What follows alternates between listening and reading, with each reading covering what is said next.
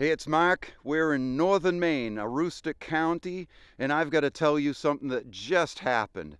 Uh, I'm in Fort Fairfield, and actually, a little freebie here is if it wasn't snowing out, you could see Canada, the Canada border crossing right there.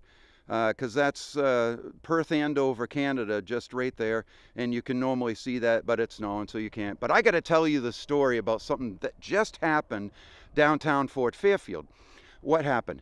Well, and this is the second time this has happened in my life. I was downtown and I was buying this. Now, if you know French, would you tell me how to pronounce that? Put in the comments below, comment below. I love your comments. Now, but is that Poutine or Poutine? I'm not French. Stanford, that's English. But this is for my favorite son-in-law and his family. And one of the parents is from northern Maine French, and the other one is Quebecois, the Quebec French. And they love this, absolutely love this stuff. And so they have it downtown here, so I picked it up. And now, when I was buying it, the girl at the counter picked it up and she goes, "Oh, I love this. I grew up on this." And I'm like, "Really?" She says, "Oh, yeah, this is really good stuff." And I said, "Are you French?" And she said, "No, my parents were."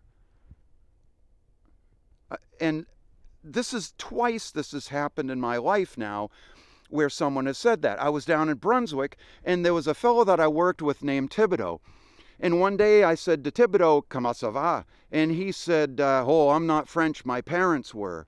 And "Comment ça va" means "how are you doing?"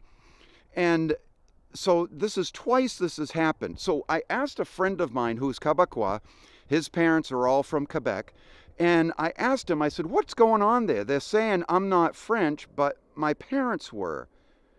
And he said, he laughs, he says, "Yeah, that's their way of expressing that when they grew up, that other generation would speak French in the home, but they never taught their kids. And so they don't speak French, but their parents did, and that's their way of expressing it." Isn't that awesome? And that gives you an insight into our generations and how we handle and how we communicate. Love languages. I hope you're enjoying the channel. Come to New England, buy some lobster, enjoy some time. Come up here, go snow sledding or skiing, whatever is your fancy. How do you like that white stuff? Look at that. That tells me that this bald head wants to be in Florida. Hope you're enjoying the videos. Click like. See you in the next video.